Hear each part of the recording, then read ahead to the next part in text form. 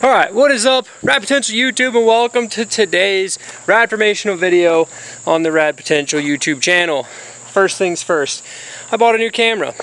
It's called the Insta360 1R. You'll notice right now that it does not look like it can film in 360. However, I have 360 modes and options, all sorts of cool lens attachments and stuff to put on it.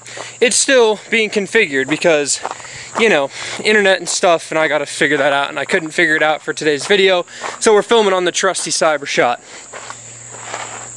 Now to today's topic, sunroofs. Mazda had two styles of sunroofs that they produced. However, dealerships could have installed any random sunroof in your car. So if you have the Space Bubble Jetson sunroof, that sucks. Or it's super cool if it doesn't leak. But the normal style sunroofs looked like this from the outside. This is a 79, and we're going to look at the 85, or the later model ones.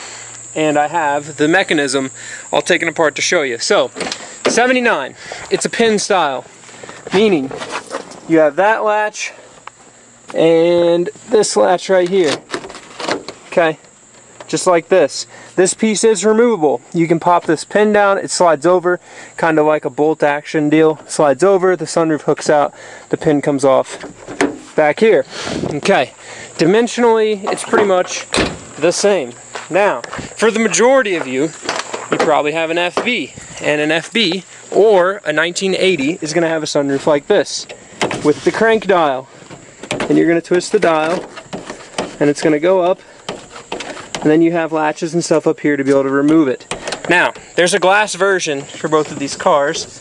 Let me get this thing closed. We can't be having a leak in my new GS LSE, but look out, doggo. There's a glass version for both of those cars. The 79s are their own specific thing. The 80s and up are like that. Now, we're going to look at my silver car, and this is the reason that this video is getting made. Most of you, most likely, have a broken sunroof latch. It's typical. You put it like a, you set a basketball up here and try to crank it up, it'll probably strip out the mechanism. So, when I bought the silver car, the sunroof mechanism was broken.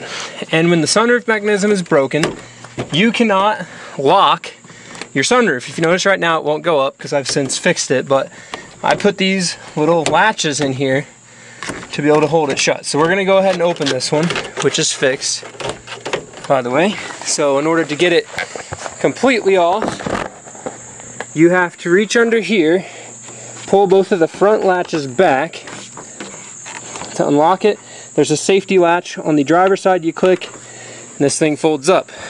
So you can see right there, I'm missing a screw, the little tabs on the front that hold it in, and my fancy brackets. So we're going to go ahead, I'm going to take this sunroof panel off the car, and we're going to go into the shop. So let's go to the shop. These sunroof pieces are getting harder to come by that aren't rusty. So if you have a nice one, keep it nice. If you have a glass one, kudos to you, because you have some rare bits. So let me clear up some space. Break everything in this box. Alright, now we can lean this up safely without scratching it or tearing it up. Alright, stay. So, you're going to ask, why do I have these here? Well, this latch is busted, the spinny part, which is this piece. The spinny part was busted, so you couldn't lock it down.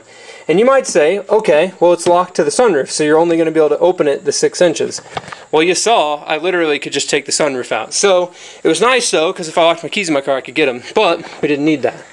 So, right here, this is your standard Harbor Freight clamp latch. When you push this down, as I knock my sunroof over and break everything, it locks down like that, and it presses against the inside of the roof, holds the sunroof in so you can't remove it. It's literally self-tapping screwed into here. I pre-drilled the holes. These are really short screws, but it goes through the panel. Okay, one on each side, nothing crazy, right? That's how I was able to lock my sunroof and not get people in there. If you have a glass one, you can't do that because you can't put drill screws in the glass. Now, fixing your sunroof is a whole nother topic. If you haven't seen the inner workings of this, I suggest you take it apart. So how this mounts to the car is it's going to have this plate right here. Okay, 4 bolts in that plate. mounts on there. These two tabs here are what clip in to these main two pieces here, like so. So you got the back latch, you have these two front latches right there. So that's how that locks in. So in order to remove it, you're going to push both of these down, and it's going to release the front bit of it to here, and then you have to use this latch to release the tab. Anyways, once you pop this off, you'll have access to the inside of this, of which you can take this the rest of the way apart. Okay? So once you take this the rest of the way apart, you're going to see the super awesome spinning mechanism on the inside that makes this whole deal work. And let me put you all down for a second. Okay, so see how when I spin this, the whole thing grows in length. Okay, so you'll see it's going to come all the way off. I got all the nuts and bolts and stuff stored down in there, right? It does lock. You can't take it the rest of the way apart from here. Now, you're going to see these threads, typically they break right in here. If you take that screw out that's down in the hole, let me get a light. So, if you take the screw out that's down in the bottom of that, you can take this whole threaded piece off. Okay? So, here's it in reverse. It sucks itself all the way back down and into there. So with that screw out, the threaded piece comes off. Generally what happens, the threaded piece will crack, or it'll break out. The bottom of this will break off, or you'll over tighten it and strip. There's like a spline in the end of this thing down here that you'll break. So typically that's what you do. I'm going to go ahead and pull that off.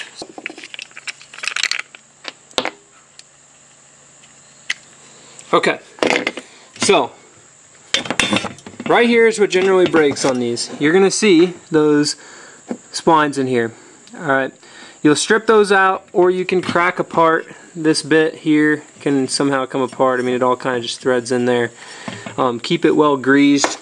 Or here, this is actually metal on this side. The spline's down in there. So you can see that nonsense. So, in order to fix it, and what I did on my silver car, basically that piece and the bottom of that just have to be permanently affixed to each other, right? In order for this to spin up and down. Now, if the screw's not there, or this is all broken, you can simply, it is keyed, it has a flat side, take this and put it back on here, and put some glue in there, such that once you put it all together and it's glued in, it just stays put together. Where's this key side at?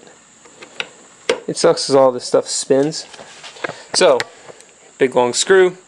It's got the little hex thing to keep it from turning the outer part. That bit goes all the way back down in there. This is also a pain in the butt to get started because it's a raised center and the screw doesn't just quite fall into place, we'll say. Luckily, we're talking with a pro and we know how to put sunroofs together. Okay, so once you get that all back together, you're good. You can put this thing in your car. That's basically it for the sunroofs. I've seen some of them crack some of these apart. Usually it's always the spinning mechanism. You'll twist the knob and nothing will happen, and it busts out the bottom of the sunroof. So, if your stuff's broken, that means you can't prop it up. You could probably find a way to keep it up. If you maybe use those Harbor Freight latches, I think you can open it far enough, flip those up, and then close it, and the latches will rest on the car right here, so it'll hold your sunroof up. Do keep in mind, though, at approximately 80 miles an hour, 85 miles an hour, if it's not like mildly retained, it may ejecto-cedo off the car. So I've got a couple here.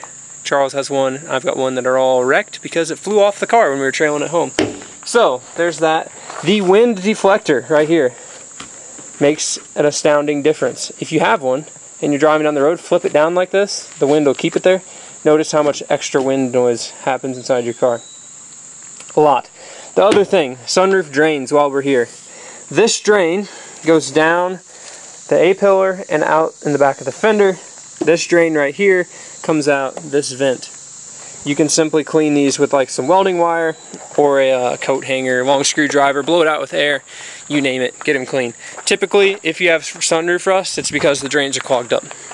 So, I believe we've covered it all. I apologize if you watched the whole video and didn't see your brand of sunroof in there, because some of them are weird, and there's some weird dealer installed options that are ovals and bubbles and squares and rectangles and more towards the back or the front or whatever. And you'll just have to fend for yourself. I know there are companies that sell very simple little aluminum plates you can rivet screw to your roof and block your sunroof off. I prefer to have the sunroofs because my head can stick out of them. Before I had my race seat that got me lower, my head would be closer to the top, which is no bueno. But yeah, that's RX7 Sunroofs in a nutshell, and how the little plastic thing works. So if you can find a couple of those, like that's a spare one that I have here.